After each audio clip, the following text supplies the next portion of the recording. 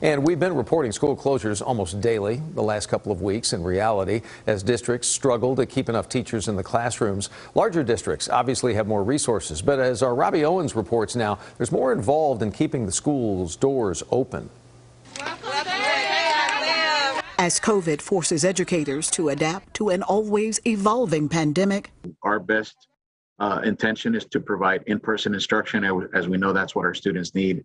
The end goal has remained the same, keeping students safely in the classroom. Now we're in an urgent crisis that despite whatever authority the governor has, he's responsible for the state of Texas. I'm responsible for Dallas ISD. Dallas ISD's Superintendent Michaelina Hosa this fall even defying the governor to mandate masks.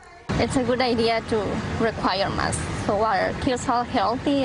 And now as Omicron surges, district leaders say that pandemic persistence and following safety protocols paying off.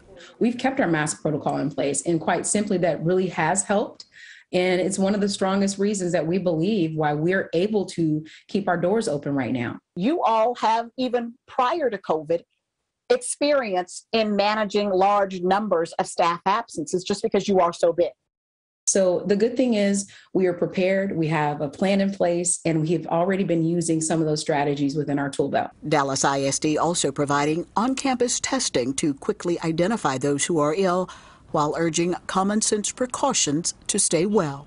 Make sure that you are maintaining great hygiene, washing your hands. Those simple things that we heard early on in the pandemic still hold true today.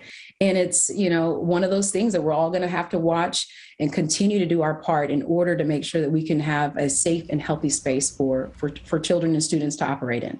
Robbie Owens, CBS 11 News.